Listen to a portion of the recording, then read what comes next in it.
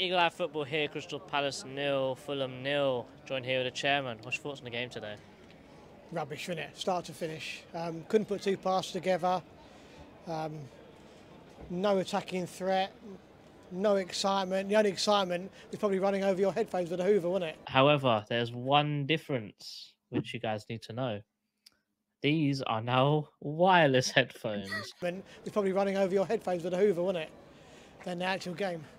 But no, it was pretty appalling, wasn't it? I'm guessing headphone gate is going to be a thing now on Eagle Eye Football. But But no, disappointing. bun the headphones, yeah? What's the game? No, well, we're just struggling with injuries, aren't we? You know, we haven't got this squad, haven't got no depth, can't bring no one to change the game. Fulham were the better, so I knocked it around well. But even then, in the last sort of third, they didn't very well. But Sam Johnson made two great saves, didn't he? But we just didn't really create anything. I mean, their keeper had a couple of regulation punches and one save, which wasn't hard. But no, we just didn't perform at all today.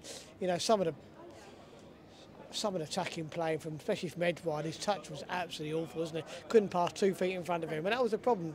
You know, you get to the edge of the box, it's too intricate, can't push it together.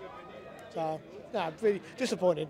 First 20 minutes we were shocking, and then Roy made a very slight change, scrapped the three at the back, played four at the back, started to get more into the game. Do you think that maybe we should have capitalised on that time that we were on top?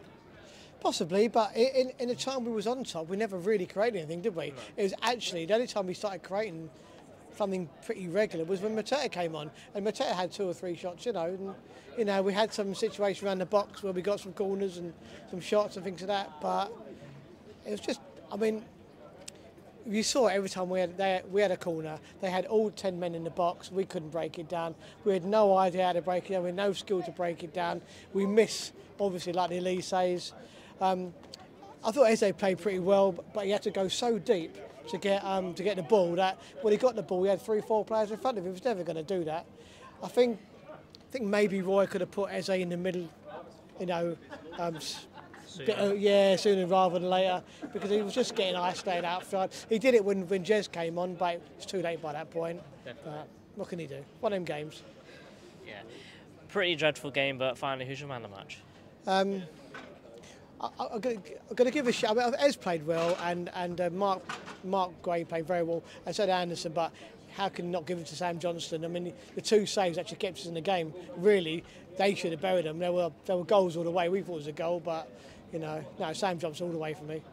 Chairman, up the Palace. Up the Palace. Always up the Palace.